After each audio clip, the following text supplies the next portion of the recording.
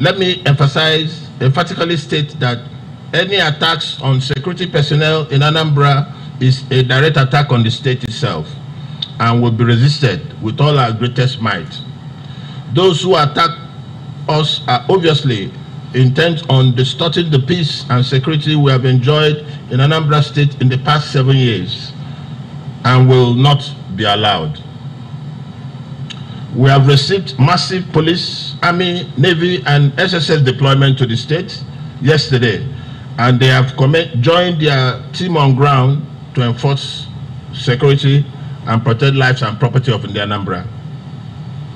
I have therefore directed all security agencies in the state, the vigilante services, all task forces, and every structure in the state security infrastructure to rise in defense of our dear state.